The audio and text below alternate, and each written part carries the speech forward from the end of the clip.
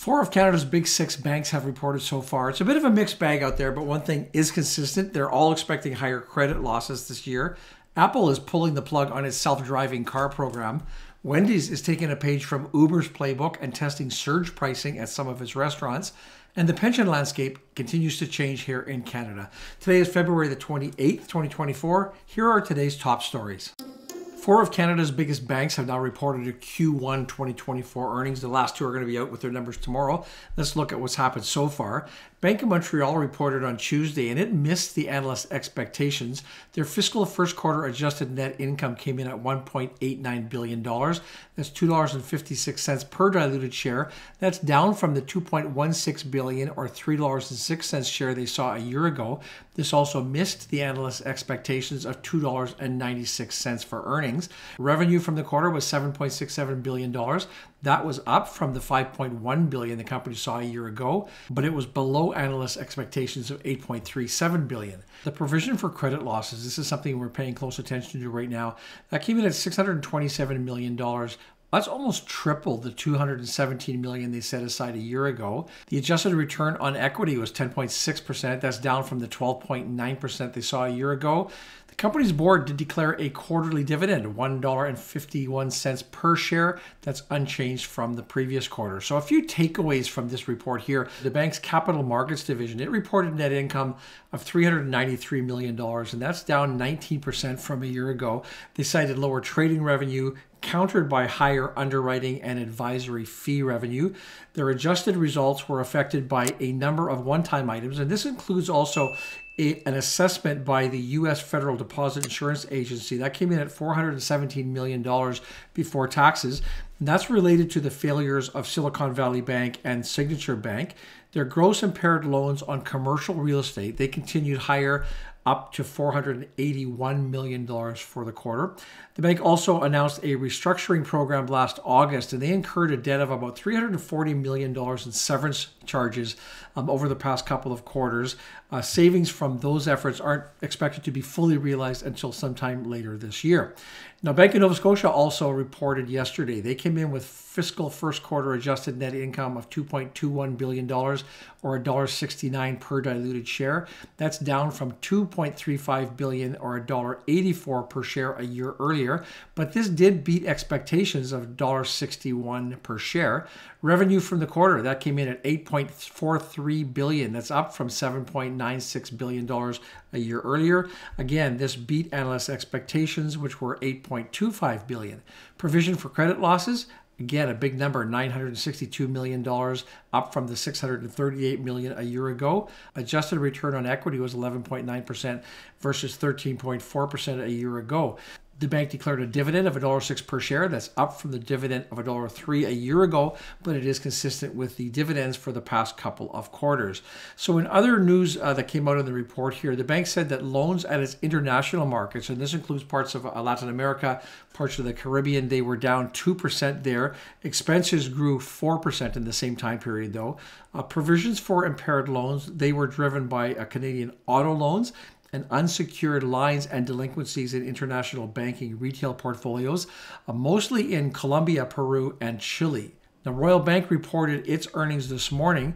They reported fiscal first year adjusted net income of $4.01 billion. That's $2.85 per diluted share. That's down from the $4.22 billion they saw a year ago and $3.04 per diluted share.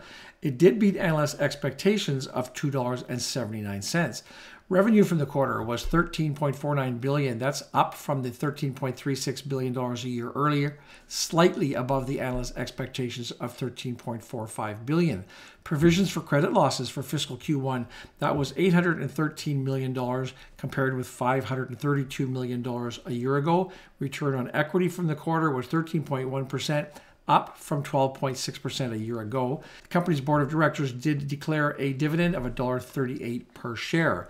A few other takeaways from this report here. The bank said that the quarter included about $1.05 billion of an impact from the Canadian recovery dividend and other tax-related adjustments. I know we've covered those off here on the channel recently.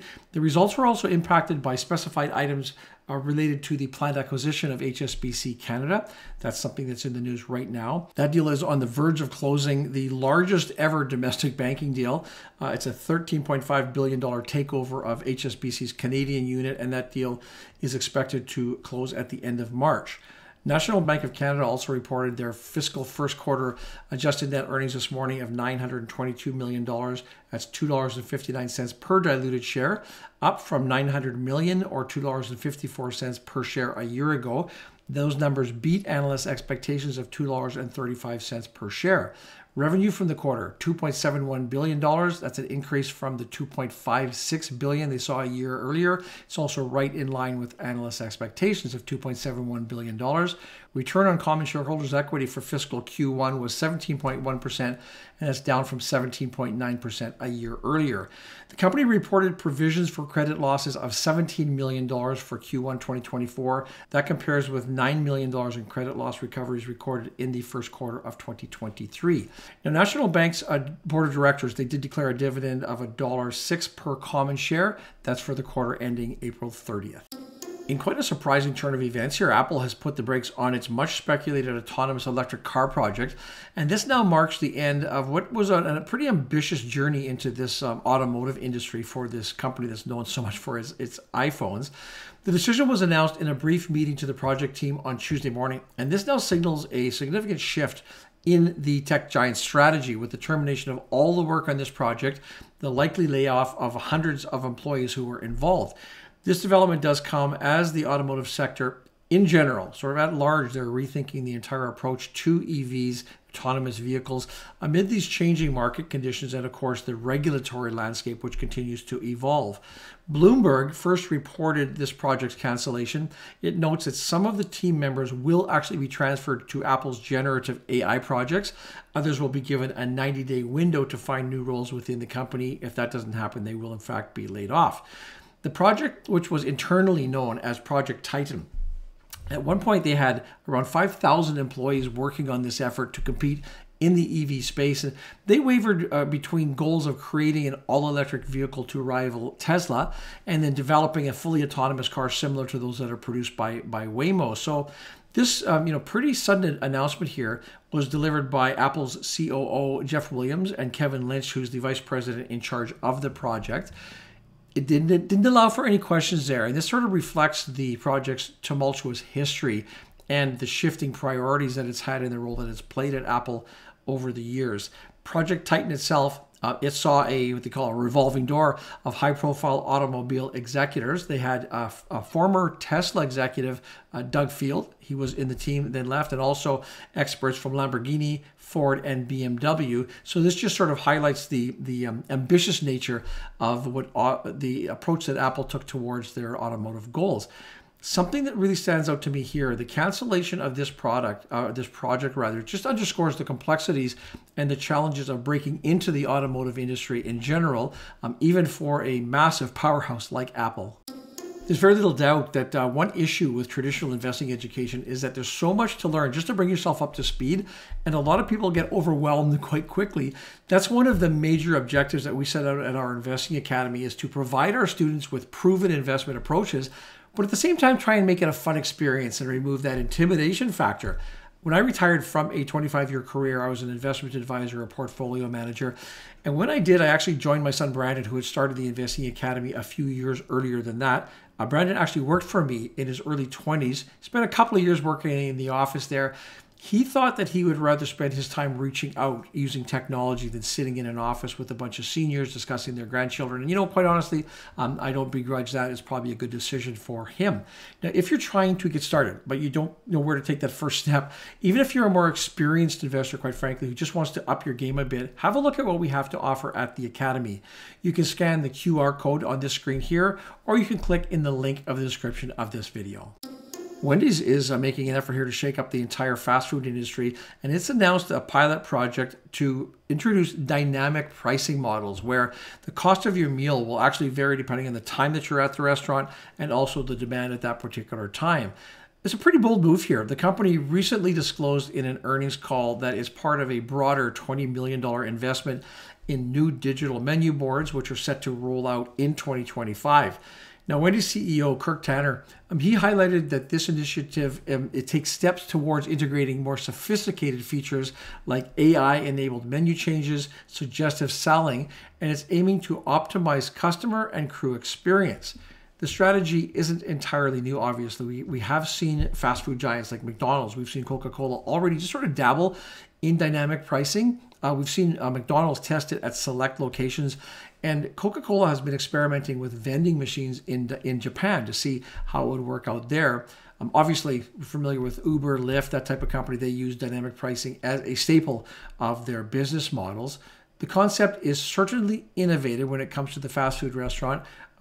Not unexpectedly, it's faced its share of criticism, particularly amongst the consumers who aren't used to seeing fluctuating prices for their everyday items.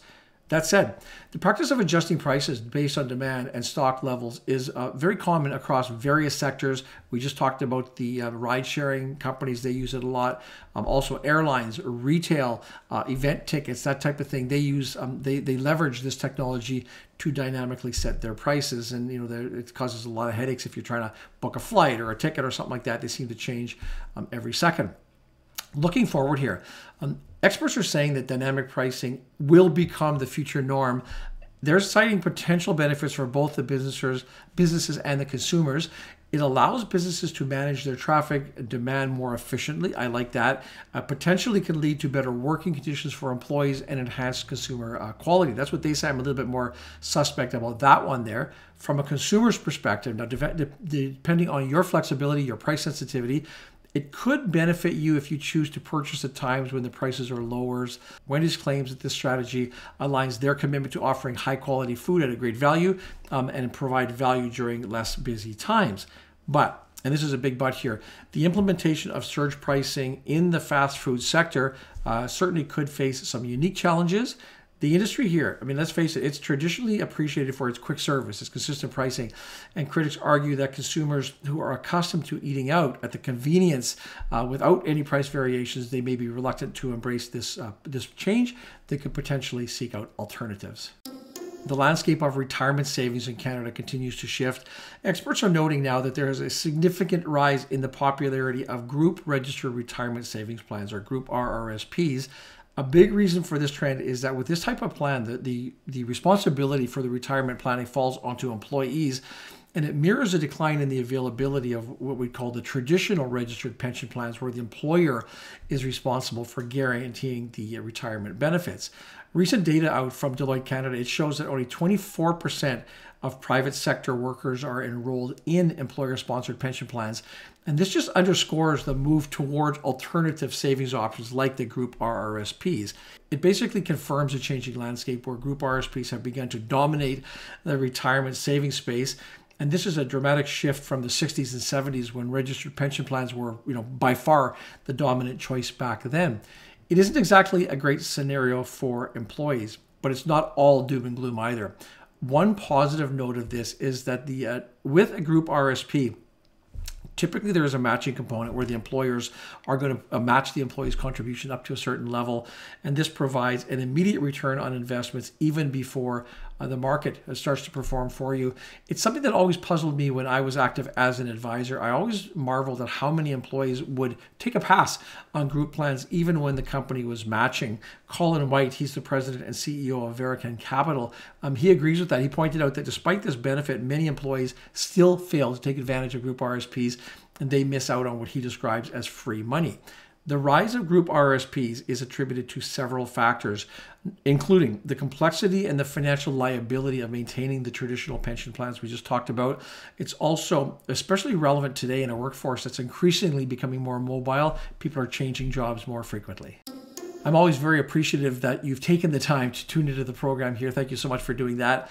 Don't forget to subscribe to our Pulse newsletter that comes out every weekend. If you haven't already done so, visit our